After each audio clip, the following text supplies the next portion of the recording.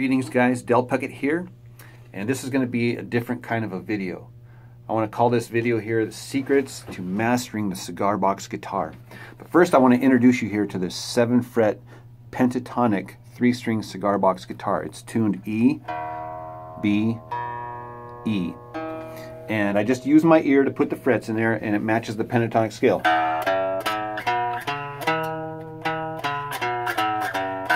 So it would be like the open, then the 3rd fret would be G. The next fret here, this would be like the 5th fret. That would be A. This would be like the 7th fret and it would be B. This here would be like the 10th fret and it would be D. And the 12th fret obviously is the octave. So these are power chords.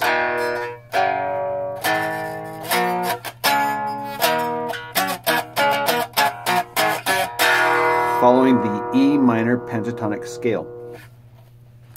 Okay, so the very first secret of playing the cigar box guitar is you gotta love it. I heard recently that it takes 10,000 hours of something to achieve mastery, right? So get started. You gotta play, you gotta play. That's the main thing. The second secret is you gotta build one. Because as soon as you build one, you're gonna realize how easy it is and how cool they are. And you'll be addicted. Next thing you know, you'll be building 2, then 3, then 4. And then as you build them, you become really familiar with the instrument. Building takes away all the intimidation of the instrument. It's like you take it apart, put it back together, take it apart, put it back together, tune it up, take the strings off, on and off, whatever like that. The rewards of doing that are huge. They really are. To mastery.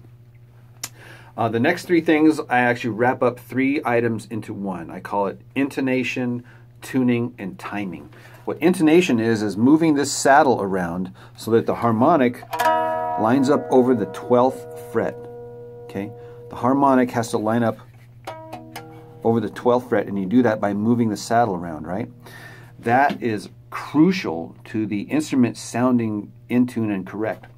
The next thing is tuning. The nature of this instrument here is you're going to tune it to a power chord, 1-5-1. And you just tune them so that it's very stable and very strong sounding. It's got to sound good, solid, and strong. Then you just take that and just move it around with one finger. Or you can do it with a slide. The next thing is timing. Timing is really not just important for cigar box guitar playing and mastering, but it's essential in all kinds of music. And this is the way it's really easy on this instrument, because you're just going to go down, up, down, up, down, up, and you're going to count 1 and 2 and 3 and 4 and the trick is don't stop. Be relentless with this right hand, 1 and 2. Even if you're not playing and you're just like hitting it once, like 1 and 2 and 3 and 4, 1 and 2 and 3 and 4. So the down is the 1, up is and, down is 2, up is and, 3 and 4 and 1, and you can go fast or slow. Here's an example really slow. 1 and 2 and 3 and 4.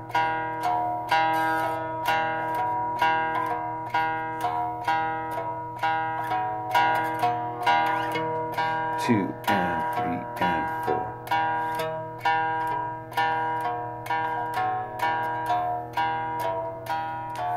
And here's another little cool trick, is I use my thumb as like a little drum, whatever you want to call it. Yeah, so I hit right about 2 inches to 1 inch right above the saddle, and I get the bounce off the string, just like a drummer would bounce off the snare, right?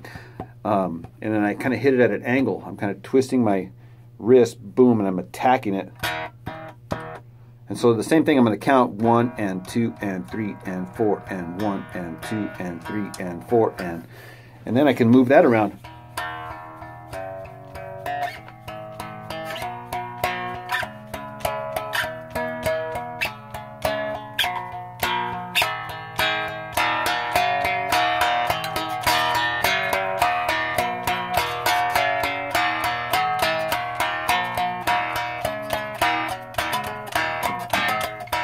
You can start getting all creative with, you know, like hammering and over here and sliding and attacking and get like triplets.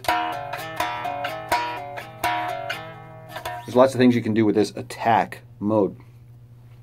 So that's it. That's the very first video of secrets to mastering the cigar box guitar. I'm going to create more and more and more, and this will give him more and more information. You become more and more and more of a master. You gotta build one. You gotta play. You gotta love it, right? You gotta intonate that dude, tune that sucker up, play it like you're going to break it. Seriously, you gotta attack that thing. So there you go. Say hi to my little friend. 7 frets. 7 frets is all you need. 24 frets is, what, 17 frets too many? I'm not sure about the math there. Just like 6 strings is 3 strings too many.